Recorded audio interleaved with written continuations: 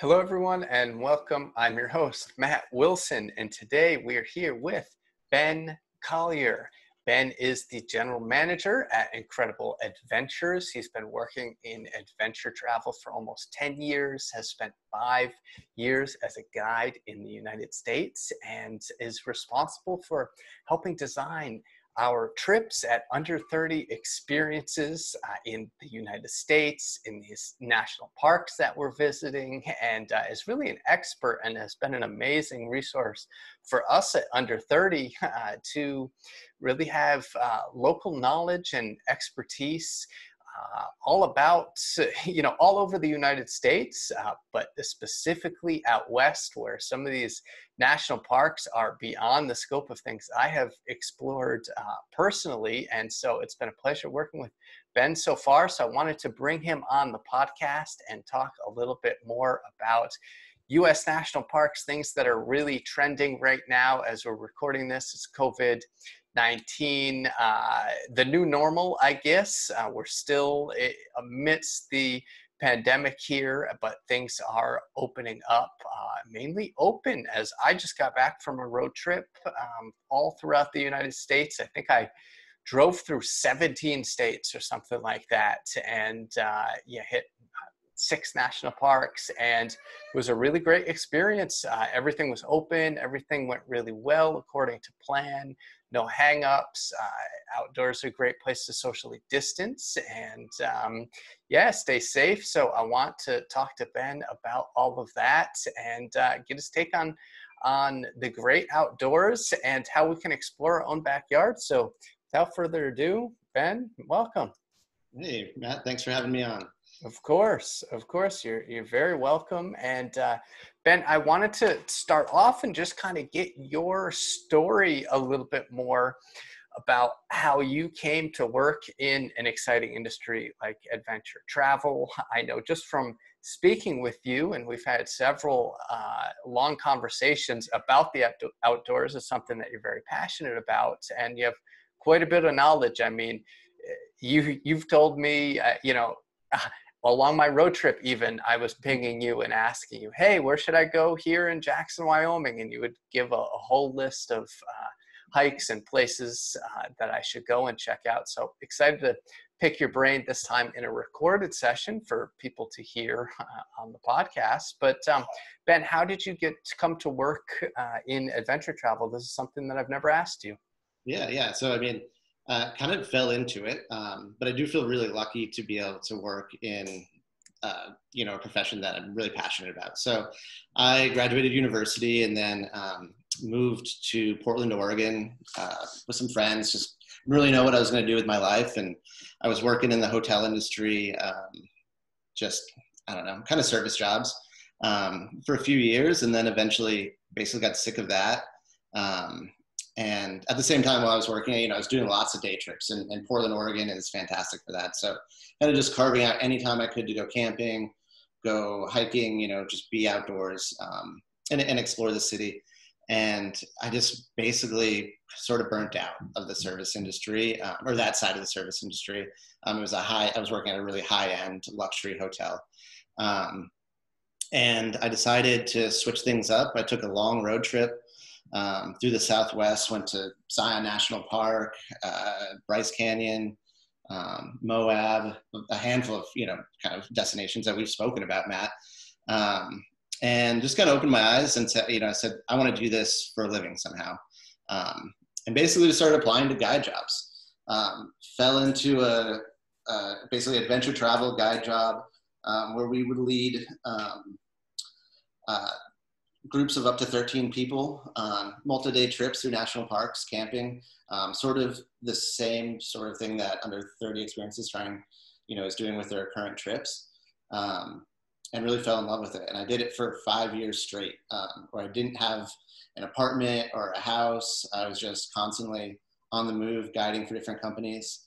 I led trips throughout all the US and Canada, Alaska and Hawaii,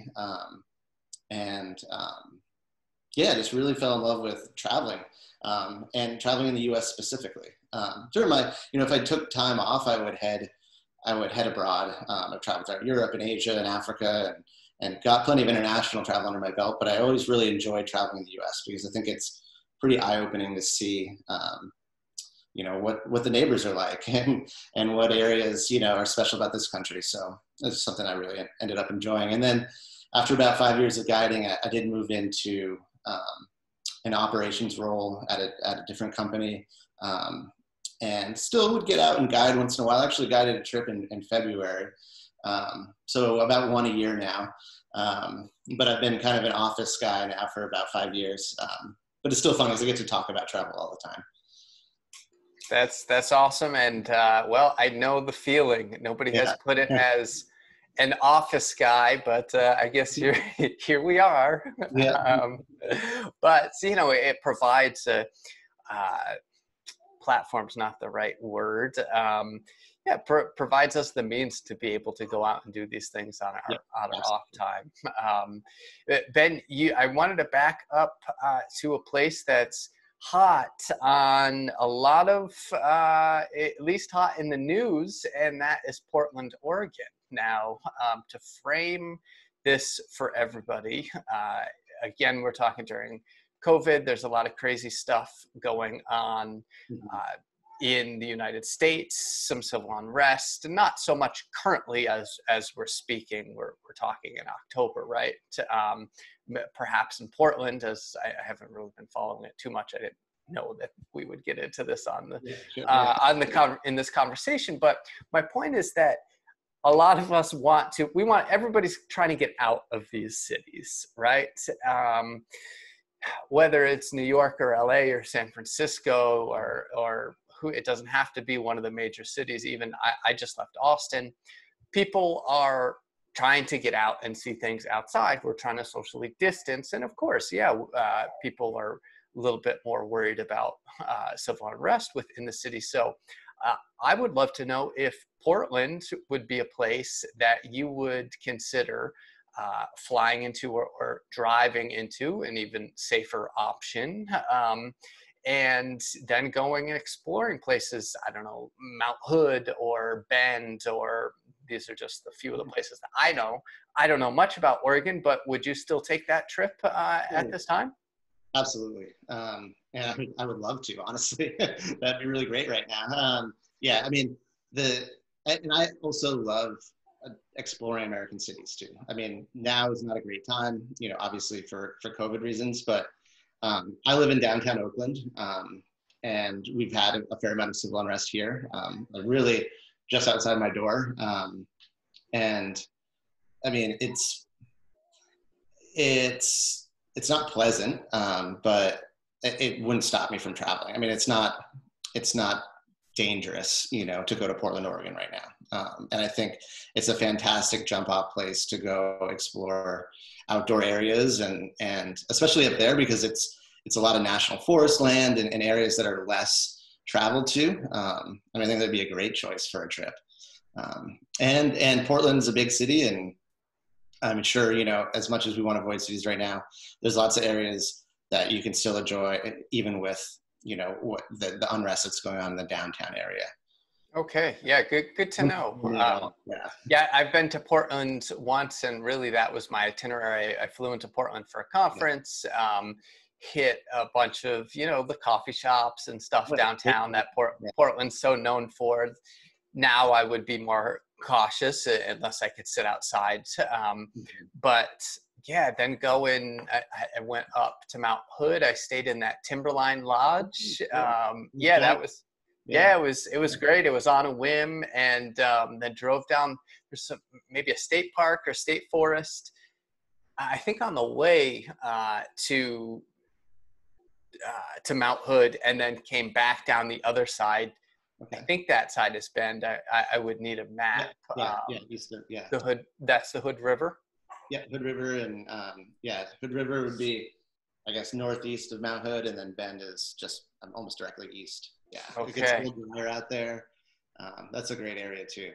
Nice. If somebody wanted to go on that trip, anything you might suggest out there specifically?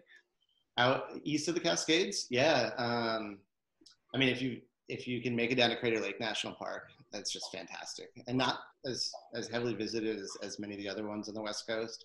It's the deepest lake in the U.S. And it's the only lake that I've been to it a couple times. It's the only lake that I've been to where you're not, usually you look out on a lake. This one, you're really like looking into it. It's really crazy because you're up on top of a caldera. So the lake is basically fenced in in a crater, and it's really big and bright blue. And you just kind of peer down to it, and it feels really silent. I don't know. It's a really special feeling. Wow. It's a great park. And maybe try to get out on one of the rivers. Like the Deschutes River goes through Bend. Great for rafting if you like to fish, fly fishing. And the weather is great in that side. I mean, we think of Oregon as really rainy, and it is on the Portland side and the west side. But once you get out towards Bend and east of the Cascades, you're getting probably almost 300 days of sunshine every year, and yeah, it's fantastic. Great views of the volcanoes.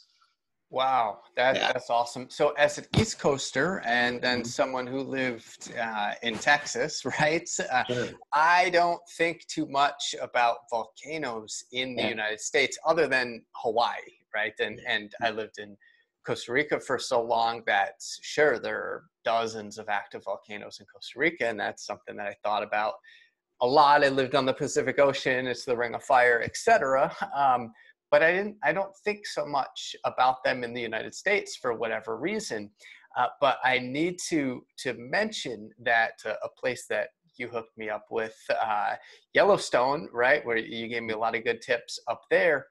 That caldera is enormous, and apparently 360,000 years ago, it shot massive, I don't know, right, call them rocks, but like huge pieces of earth all the way to Texas is what I read when I was up there. That was just mind blowing. Mm-hmm. Yeah, it's like, I mean, borderline an extinction level event, right? I mean, huge eruption. And it's kind of fun to think you can go camping on it now. Yeah, that's that was fascinating.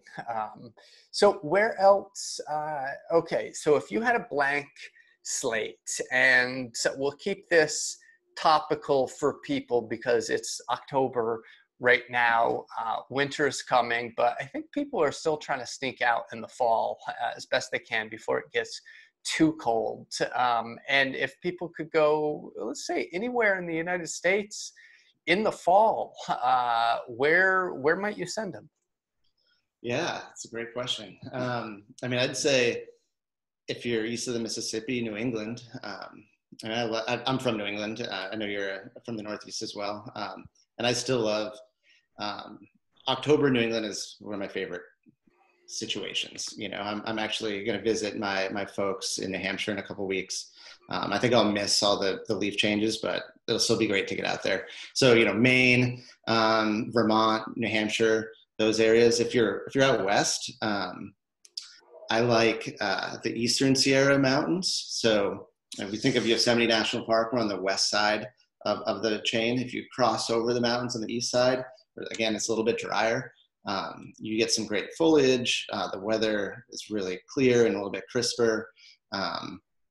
And maybe up in Utah too, like Zion and Bryce, those areas, a little bit higher elevation, you get great color changes and the weather gets really good. It's not so hot. So those would be kind of my picks. You got to be somewhat south at a certain point or it's going to get too cold. Right, and we're talking, right, this might come out in a week or so. So we're talking, people are going to listen to this, start listening October 15th. So yeah, you should consider some more southern locations. As you said, you might miss New England. I had the opportunity to see some of the stuff in September that changed. So starting with Park City, Utah, and then up into Wyoming, Yellowstone, made it up to Big Sky, Montana, over to Theodore Roosevelt National Park in North Dakota, which was a real cool sleeper. That was like a little icing on the cake for the trip, because once we started driving east, we thought, oh God, we got to drive through, apologies to any Midwesterners, but all the flyover states, right? Oh geez, this is going to be real boring. But North Dakota, that was awesome. I really, have you been, Ben? Yeah, I have actually. North Dakota was my no, it wasn't my 50th state. I've been to all 50 states. It was like my 49th state or something like that. It was my 50th. Nice. Good for you. Yeah. It's a great milestone, isn't it? It seems kind of Yeah. silly, but I love it. Yeah. And that's, I had to do it. I had been to South Dakota twice. Mm-hmm. And so we were in Montana. I was like, all right, I got to make this happen, or else when else do you have the opportunity to get to North Dakota? I think North Dakota is like one of the last states for most people, and it's a little overlooked, but it's a fantastic place. Yeah, I mean, we saw more wildlife there than probably all the other national parks combined, including Yellowstone. Now, we weren't in Yellowstone for a long time, but I mean, we saw bison, those pronghorn, which are like antelope, the wild horses, the prairie dogs, like some unique stuff too that I had never seen before. So yeah, I love seeing pronghorns. They're pretty cool. Yeah, so they have God, I'm not a country music person, but Home on the Range. There is a city in North Dakota apparently. I saw a sign for it on the exit that was just called Home on the Range, and Roy Rogers, I think that's who sings that song. I had to, of course, look it up. And then they also, I had it like stuck in my head, but probably hadn't heard the song in 20 years. So they have, they say where the deer and the antelope roam. Mm-hmm. And I asked my wife, and I was like, are there antelope in North America? What's that? She's like, no, I'm pretty sure that's Africa, obviously, right? But then we looked into it a little bit more, and these are quick Google searches, but the pronghorns are what look like antelope. I don't even think they're from the same family, but exactly, yeah. They're cool regardless. And I think people don't know about them, and then you get out west and you see them, and they're super fast too. I think they're the second fastest animal on the planet. So if you get lucky enough to see them take off, like it's pretty cool to watch. It was cool up there. So Ben, if we are all right, we covered kind of fall. Obviously, the main attraction is where it's still. Well, I don't even know if I finished my point because I got so excited about seeing the northern states there. But you want to be a little bit south, where later in October into November, you'll still have some colors if you're listening to this right now. So keep that in mind if you're thinking about travel. But then where in the winter might you go? Everybody thinks of ski trips, and I think it would be, we'll see what the safety protocols are this winter, but I think it would be fairly safe to go skiing. The lodges might be a little bit, that's probably your highest risk when you're indoors. But yeah, as long as you could socially distance skiing pretty well, don't be on the 4 people on a chairlift, etc. Reservation systems too at many ski areas. Oh, okay. Yeah. Okay. Do you know some of the big ski, like Vail Resorts? Is that what they're doing? Yeah, I think Vail. I guess I want to say don't quote me on this, but we're on a podcast. I'm pretty sure Vail Resorts is the least put out. It's a pretty complicated system, but most resorts aren't selling like free selling day tickets. Like you have to book in advance, and there's like a quota. So they're going to try to keep, which is probably the right thing to do. Because I mean, skiing seems like a great. I mean, you got a mask on anyways, and you're outside. Sure. Yeah, that's a fantastic activity. Okay, so we have skiing, but for non-skiers and snowboarders, where might you send people? I grew up going to South Florida. My grandparents lived in Key West for 30 years. We'd fly into like Fort Lauderdale, Miami, hit the Everglades National Park, go down and see them, go fishing in Islamorada, all that. But outside of South Florida, where would you go in the wintertime? Yeah, and I mean, most of this country is pretty cold in the winter, right? So South Florida is an option. So I would say either, I mean, you can go to Southern California, you can go to Hawaii, or, you can take advantage of the colder weather and go to some of the destinations that are really, really hot in the summer, right? So Death Valley is a fantastic national park. Joshua Tree is another fantastic national park, both in the desert and probably too hot midsummer to really enjoy. I mean, especially Death Valley, I think if it didn't set another record this summer, it came close. And in the winter, you might get some warm days. It's probably not going to be beach weather like South Florida, but it's tolerable. And so taking advantage of the cold weather to explore some of the parks that are too hot in the summer would be good. And I also think like it can be, it's a good experience to kind of lean into the winter and maybe go to a cold destination like Yellowstone in the winter is pretty magical. I mean, there's not going to be anyone there. There's great wildlife. They close most of the roads, which makes it a little bit more logistically challenging, but there's some great options on how to enjoy the park in the winter. Yosemite, which is sort of my backyard here. I mean, seeing giant sequoia trees in snow is spectacular, So, and basically any national park is going to be less busy. So you have a lot of options. But if you're trying to stay, away from the cold, yeah, I think some of those desert parks, or of course Hawaii. I mean, we all love Hawaii. Yeah. Definitely. Do you know what's going on with Hawaii? Again, we won't quote you, and any listeners can go and look this up on your own. Don't listen to us, or don't take what we're saying as, don't book your flights after listening to this. At least do some verification here. But is it still a mandatory 14-day quarantine? I believe so. I think they've opened it up. If you arrive with negative test results, you can you can pass it. So the last time I checked, at least, they had loosened it a little bit. Okay, yeah, that's great. Ben, for people wondering, okay, how do I go and get a COVID test? I want to go to, let's see, Maine, Rhode Island is actually a state that has a COVID test requirement right now. As you said, Hawaii, and this could all change in the future, but where would you go to get your COVID test? Because it has to be within 72 hours. Is that right? Yes. Some of the states. Yeah, and it seems like, I mean, the impression I get is that testing is widely available. I mean, we've been operating this summer. We've been operating tours with lots of safety protocols and with reduced capacity in all our vehicles, and we've been getting frequent tests for our employees.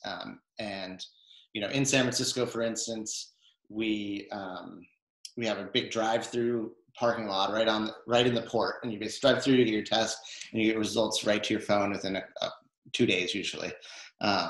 And we've had similar success out east, where it's been a pretty quick turnaround. Outside of the Bay Area, when I've looked for testing for our staff members, it's just been a quick Google search, and it seems like there's lots of research or resources there. So I think we've come a long way with testing, and that's made it a lot easier for us to get out and enjoy traveling a little bit. That's great. Yeah, I know. In the beginning, if you had a little scratchy throat or something and you went for a test, it could have been 5 to 7 days. You should be quarantining anyway during a pandemic if you're not feeling well, because it doesn't matter if you got tested and they come in 5 to 7 days. Well, then it doesn't even really matter. Yeah. But if you get it in 2 days time, okay, that's going to be worth something. So, and for anybody who is watching the video and has seen me typing away here, I'm taking copious notes so that we can link all this up on the Under 30 Experiences blog, the resources for people. So, and if they want a quick link to get there, they can find that at millennialtravelpodcast.com. So people can get the links to that. I just did one through CVS Minute Care. It was the drive-through clinic, and CVSs are everywhere, at least where I was at the time. And so I did a Google search or on their website, and they showed me each location and then how quickly they thought they could turn around. Some were almost I don't want to say instant, but were within a few hours, which I thought was really impressive. I did the 2 days. I was, whatever. It came back negative. I'm fine. But so good resources for people to have. I also have a good article that I'll link up, because people can, if they don't even want to go out or leave their homes, which if you are symptomatic, that would be even the best. You can get this package overnighted to your house, and then you can do this, you know, nasal swab or whatever it is.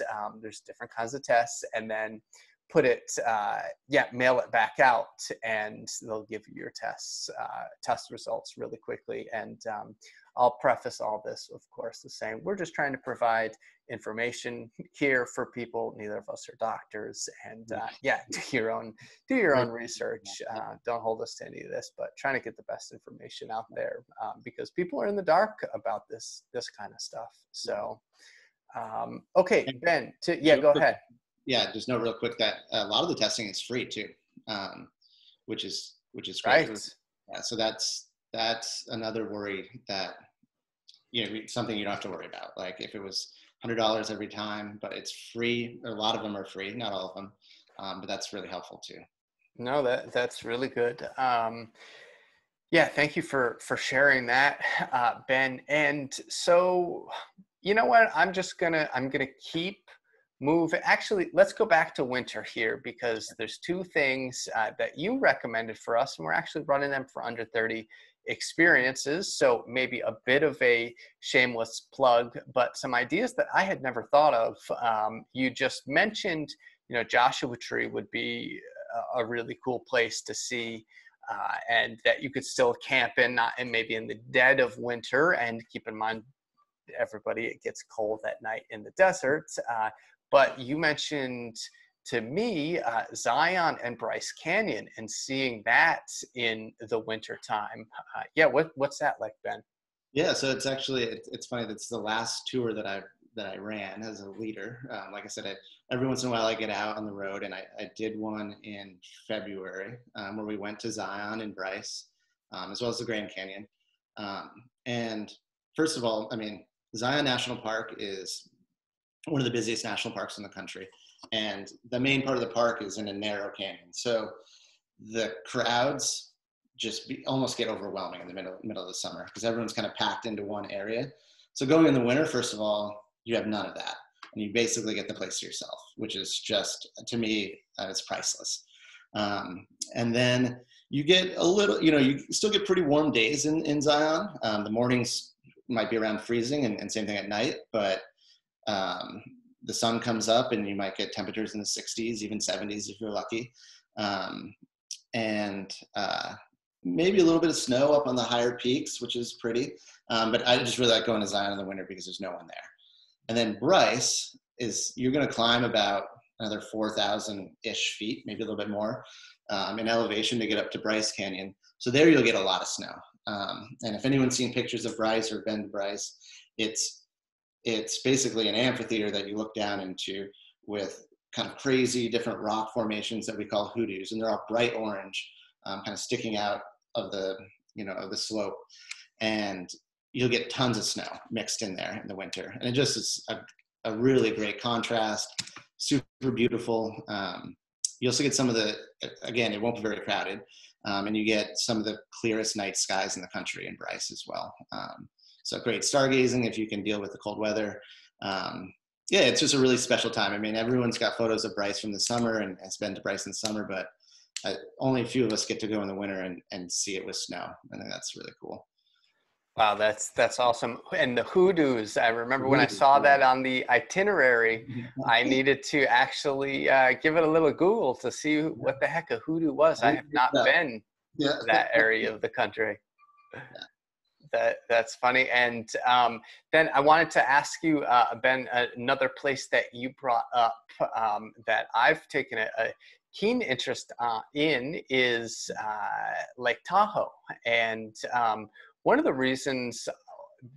things that popped up for me, so I recently wrote an article on my own blog about how millennials are leaving cities, and they're looking to leave to not only just get out of the city and have more space, right, but also to avoid taxes in cities like California, or states like California.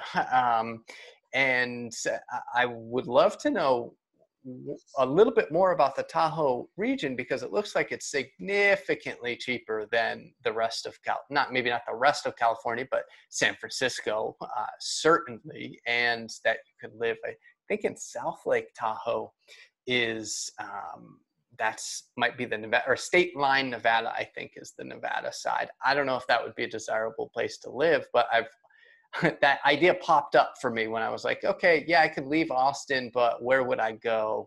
Or where would I just want to check out for a few months?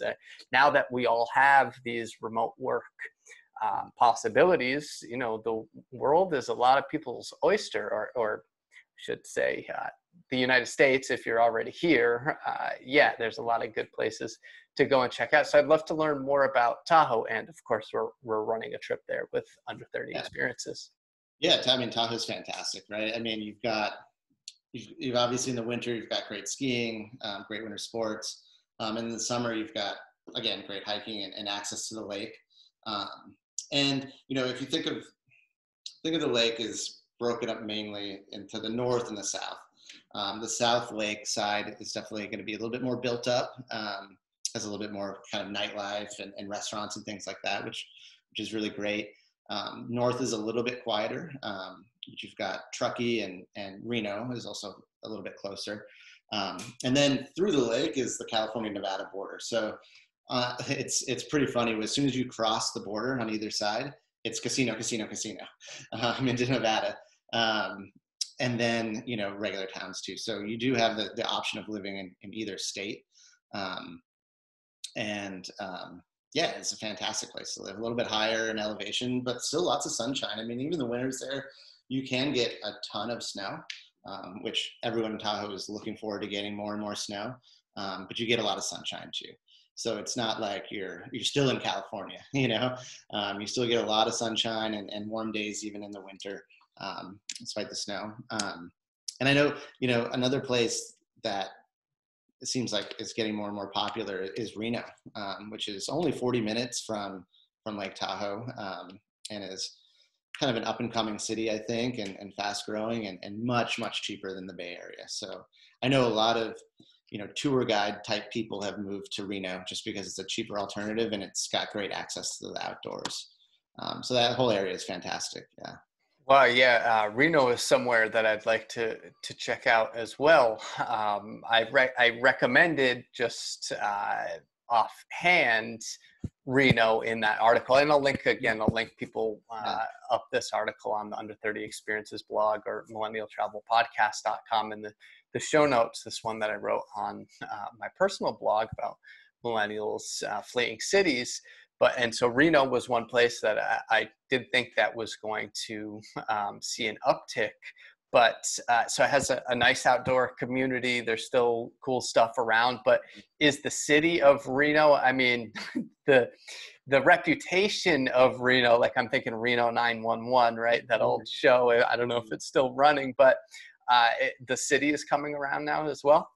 Yeah, I mean, the downtown area is still very casino driven, but Midtown Reno has got really neat kind of hipster coffee shops and bars and lots of art galleries, and they've got great kind of events. I've always had a great time visiting. I think it's definitely, there's areas that are still kind of getting redeveloped, and it's still sort of low rent casino feel to it. But like I said, the Midtown area is really cool. I used to go to at this music festival every year. Now I can't think of the name of it. I'll have to get back to you about it. But all right. There's great live music and things like that cool. As well.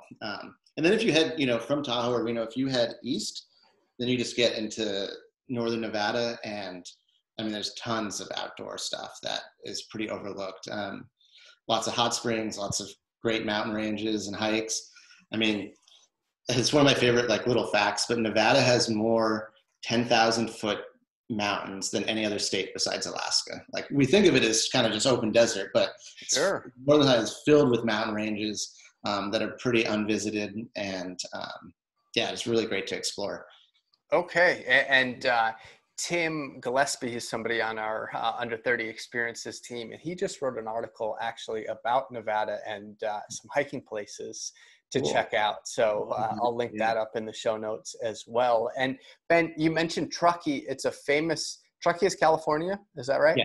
Yeah. Okay, it's a famous town, but I don't really know why. Will you fill me in why? Yeah, it's on the railroad. It's just maybe 15, 20-minute drive from the lake, but north, so it's not on the lake like most of the communities. It's on the highway and the main railroad crossing. It might have, I'd be guessing, but I think the history might be tied to the gold rush and people crossing over. We call it Donner Pass, right there by Lake Tahoe, and that's if you've heard of the Donner Party, it's a famous story of some pioneers heading to the gold rush, getting stuck and having to make some difficult decisions Wow. in order to survive. Yeah. So that area is, I guess, that's probably some of the historical significance, but I don't know too much about Truckee. I know it's a cool community for sure. Cool. Yeah, no, just a place that if you've been around the outdoor community enough, it pops up. Oh, yeah, people talk about Truckee. Yeah, it's cool. Yeah, that place, again, an area of the country that I'd love to get to know and explore. So that's why I've been asking you so many questions about it. So I wanted to move in, Ben, a little bit more for people who are going out and camping and hiking and maybe backpacking for the first time. We're seeing tons of people say, okay, well, I couldn't go to Italy, or I couldn't, people were going to hike El Camino de Santiago in Spain, right? And goes through, I think, a couple other countries.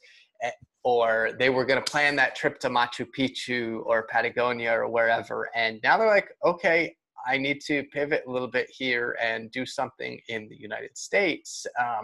So I was wondering if we could start basic, and if people were going out hiking and they were going solo, or maybe just with one friend, which is, of course, is more recommended than hiking solo. Could you give people maybe some safety tips on what would your safety talk look like if you were guiding, but you were just sending people off in the wilderness? I think this is important to cover. Yeah, absolutely. So always, like you said, it's always best to hike in groups.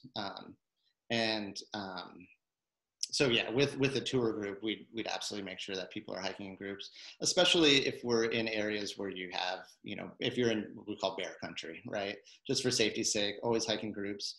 If you're at home alone, and you're going out on a hike by yourself, not on a tour, just make sure you tell someone where you're going, in case, you're not back on time. That way people know how to find you. I think we always make sure that people have the appropriate amount of water. It's alarming how many times you see people on some of these desert hiking trails with nothing, with no water. Yeah, I mean, that's, I think, one of the big dangers. It's so simple to avoid. Make sure you have, depending on how the length of the hike, a few liters of water, food, especially if you're hiking in heat, salty food, salty snacks to get your electrolytes back up. And then appropriate clothing, layers. Avoid cotton when possible if it's a strenuous hike, and pack layers, because if you're in the desert or you're in the mountains, the weather can change, or if you're running late and the nights, the sun starts to go down and it gets really cold, you want to be prepared for that.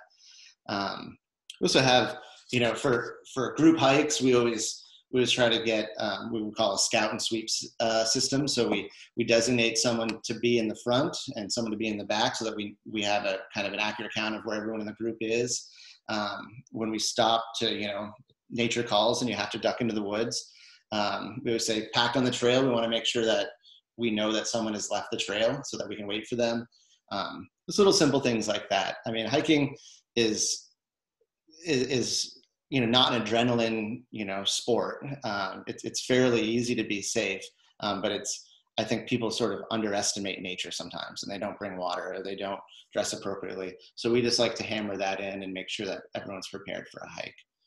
Absolutely. Yeah. I mean, it's easy to turn your ankle real bad and you're hiking in the evening, and then all of a sudden you're looking at staying the night and nobody's going to pass you on the trail until morning. Or, you know, God forbid you fall and hit your head, or there's plenty that can go wrong.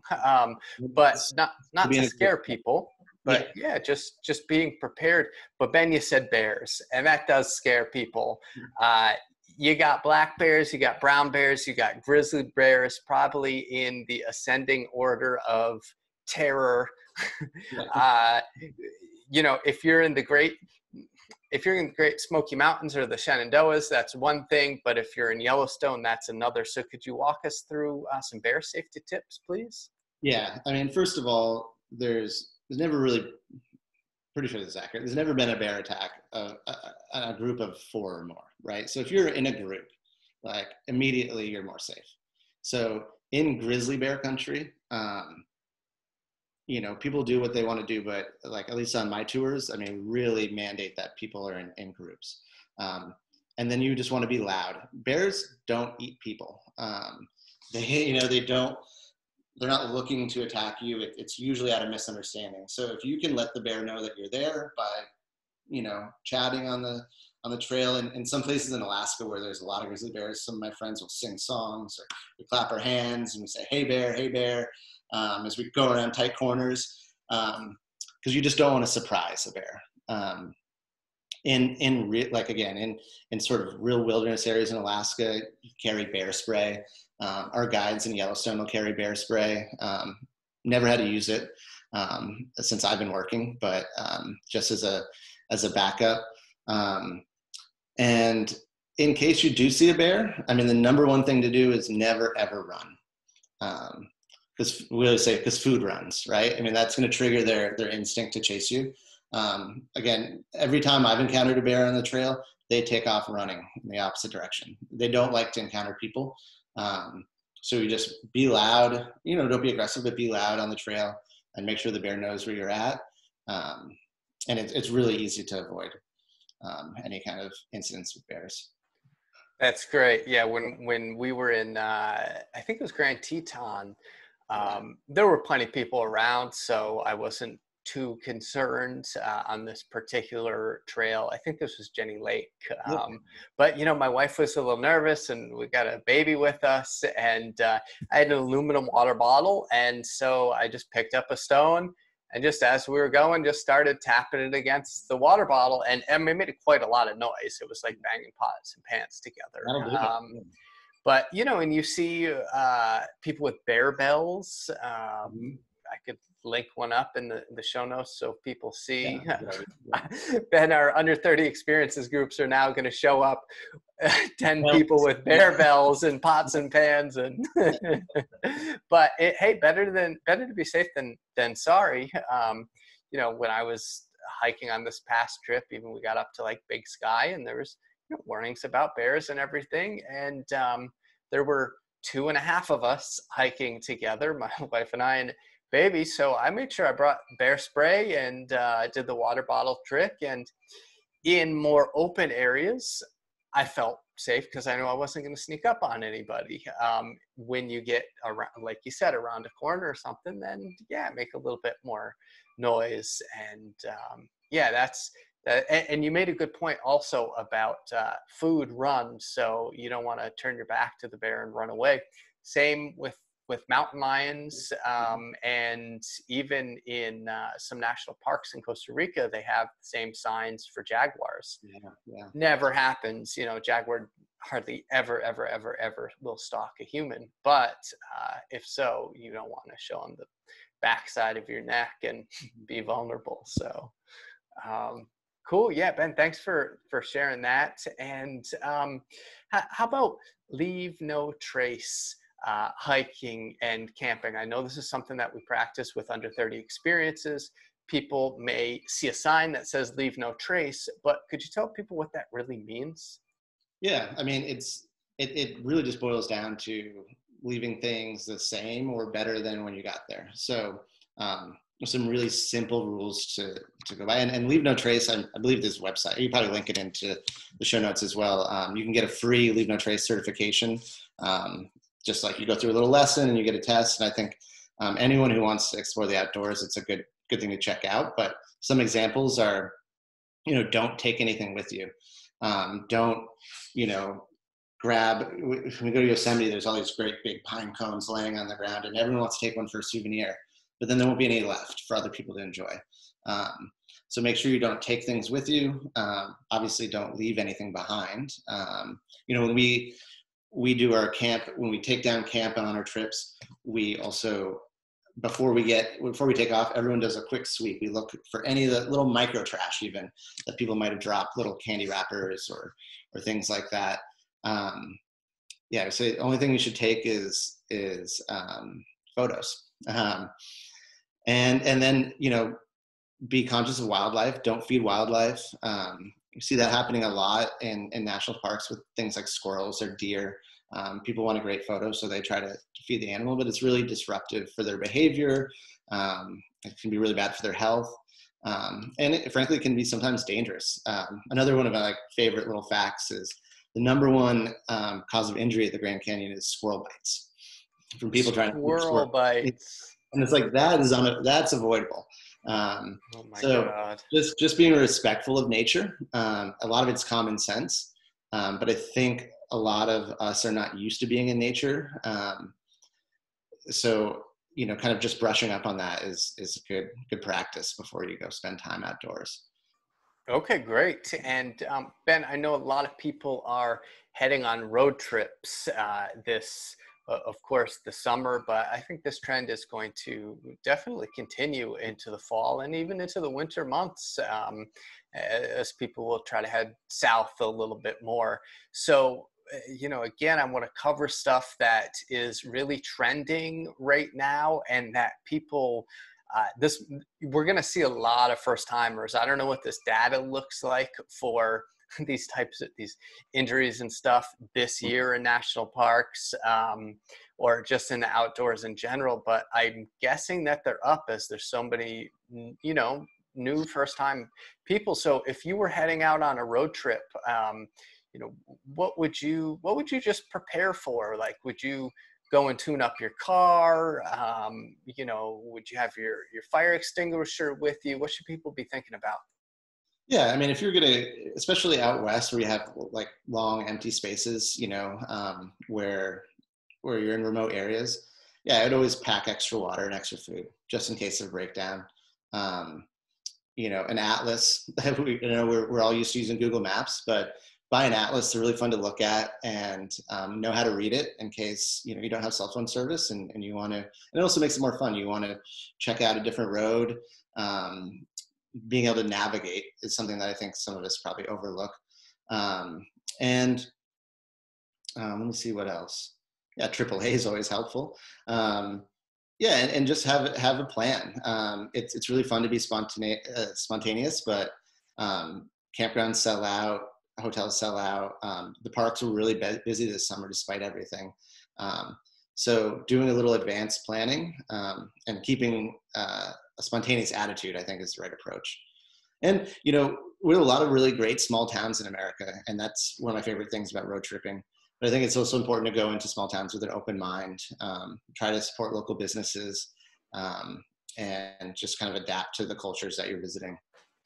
Yeah, I couldn't echo that loudly enough. When you roll into these small towns, people are, it's a very polarized time. You're coming in without a state license plates. You just want to be careful, and you're going to see different attitudes and different culture with all that's going on. And but trying to just adapt to the local norms as best. I would say wear a mask even if people aren't. I ran into that, like, I was the only person wearing a mask in a little podunk town where COVID probably never ever was. And this, like, people were wearing spurs on their cowboy boots. I was the only one without a cowboy hat on, and I was like, oh, I feel kind of silly wearing a mask right now, but I'm still going to do it. It's just the way I felt. But adapting is really important, and you learn that traveling. Yeah, and I guess that's part of Leave No Trace right now too. It's when you're traveling to some of these communities, like, you don't want to be spreading the virus. So should be really careful, and still, even if people aren't wearing masks, like, you should still do your part so that you're not infecting this community that you're visiting.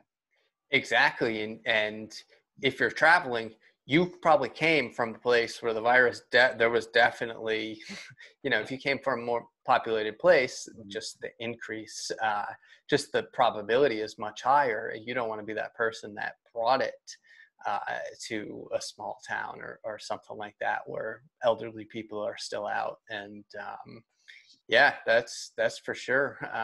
Man, Ben, I've asked you a ton of questions so far. This has been super helpful. We talked a lot about California, and before we get to our rapid fire question segment, talked a lot about California, but been on the news, wildfires.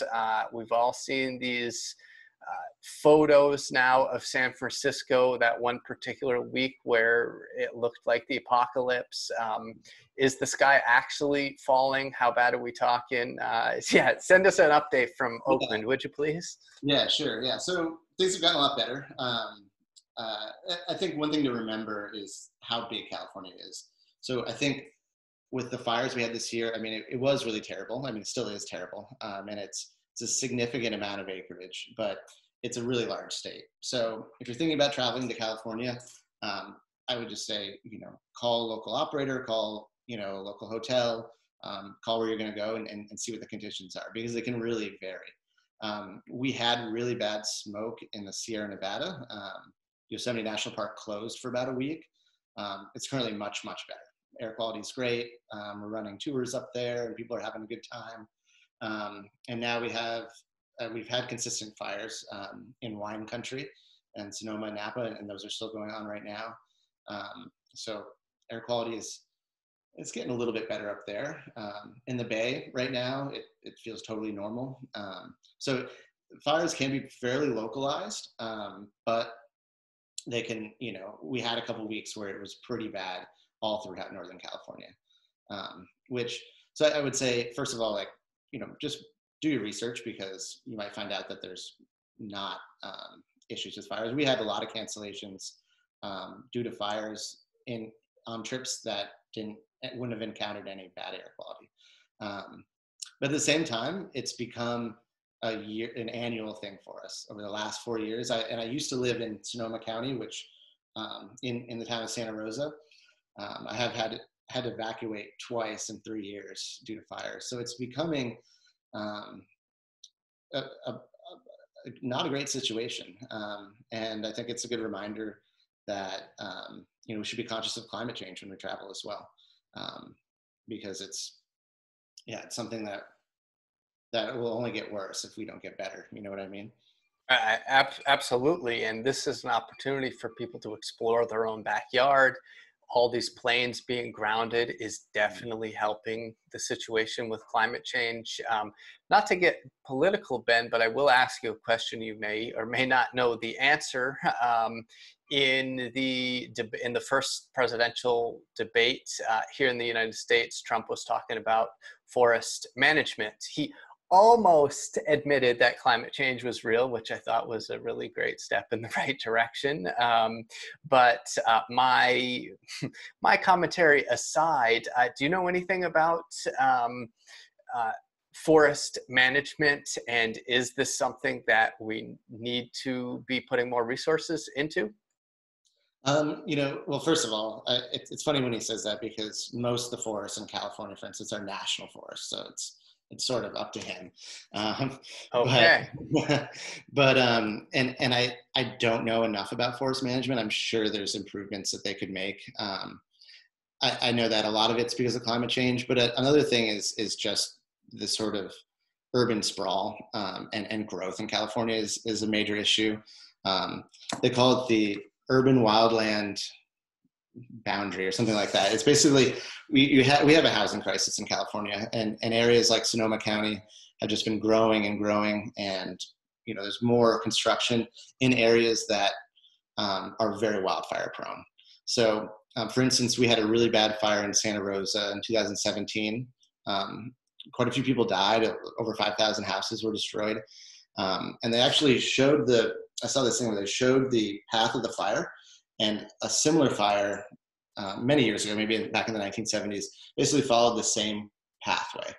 So it's wildfires are a natural occurrence, but back then there was no houses built in that area. So we're also encroaching on nature more and more, and building in areas where wildfires occur more often. That with climate change and possibly forest management, I'm not sure.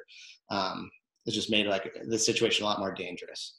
Yeah. Okay. And I do want to point out to people that some wildfires are necessary, right? Yes. This is a way that the forest regenerates itself, but am I correct in thinking that not to this extent? Exactly. Yeah. It's gotten much worse, and a lot of these fires are started by humans in some way or another. A lot of the major ones in California have been started by power lines, things like that. So, wildfires do happen by lightning typically, throughout history, but they have gotten much worse. Sure. And the droughts that we're experiencing due to climate change have made these places that much more dry, and then lightning strikes, and then you have this. So it wasn't started by humans, but still probably our fault. Yeah, they're starting earlier too, and they're much larger. Yeah, and through my travels in the last month, other than indoor areas like visitor centers, nothing.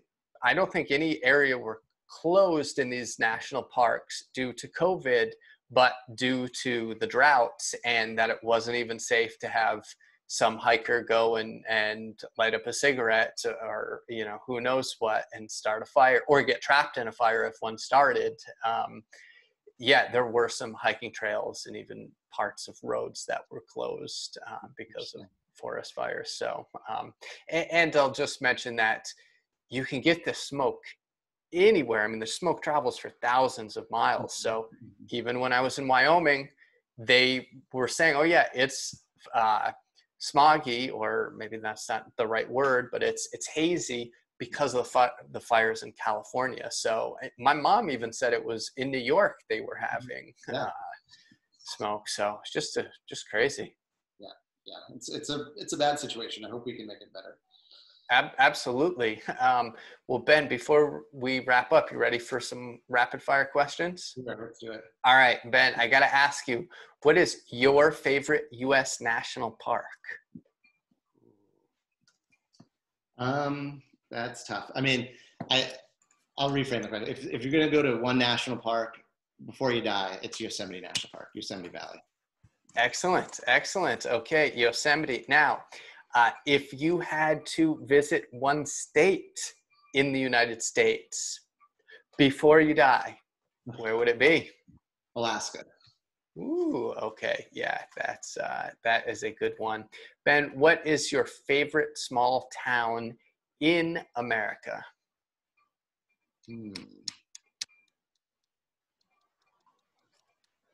Oh man, that's a tough one. Just gonna throw it out there. Occidental, California. Okay, I don't even know how to spell that, but I'm going to get it from you. Awesome. Ben, what would you say the best hike in all, let's say best day hike in all of the United States is? Angel's Landing in Zion National Park. Ooh, okay. That's on our itinerary for under 30 experiences, isn't it? Yeah, I believe weather permitting. Weather permitting. Okay, of course, like all hikes. All right. What is one piece of camping gear that you could not live without? Good sleeping bag. A good sleeping bag. Do you have a specific sleeping bag that you like? I don't know the model. I have a Marmot, but it's a really, like, if you're going to camp in cold weather, that's an investment you should make. Awesome. And this, I've camped in, I think I've gotten down to 14 degrees Fahrenheit and been warm in the bag. Okay, good. There's a mummy bag, like a down mummy bag that comes up with the hood. Okay, awesome. I'll try to find an example of a Marmot bag. That's a very good brand and link it up in the show notes if people want to check it out. And then finally, see which bag I have and let you know too. Okay, yeah, please. That would be great. And then one piece of hiking gear that you cannot hike without. For longer hikes, I really like hiking with sticks, walking sticks. Okay. Been used to, but I really, now it's part of my, anything over 5 miles, I like to have walking sticks, especially if I'm carrying a pack. Great. Now, particular adjustable hiking poles or just sticks that you cut out of the forest? I mean, if I'm carrying weight, and I have a really good pair of lightweight ones, but even just for a short day hike, even just a stick out of the forest can be really nice. Great. Yeah, easy on the knees. Do you have a specific brand of hiking poles that you like? I have a pair of Leckies, L-E-K-I. L-E-K-I. Super lightweight. Again, I don't know the model, but I've had them for years. It took me up lots of mountains. Excellent. Excellent. Well, Ben, this was a lot of fun. I wanted to let people know where they could reach out to you, and also if they are in the Bay Area. I know you guys at Incredible Adventures are really trying to encourage people to explore their own backyard, and you guys are an awesome company to do that with, and very eco-friendly as well. So would you mind telling people where they can find you? Yeah, absolutely. So our website is incadventures.com, incadventures.com. And that's our Instagram handle as well, Inc Adventures. We're San Francisco's greenest tour company. We run all of our incredible adventures trips with petroleum-free biofuel. And we have great single-day, multi-day trips up to Yosemite, Tahoe, in the Sierra Nevadas. We also take lots of groups into Muir Woods and wine country. And we've got some great product in San Francisco as well. So yeah, it's kind of like anything in the Bay Area, we love taking people around. And right now we're even doing local discounts too. So if you're in the Bay Area, look at our website and give us a call. Great. And if people want to get a hold of you personally, would you ask people to reach out to you on Instagram, Facebook, LinkedIn, email? What's best for people who want to contact Ben? I'm not too active on social media, but you can email.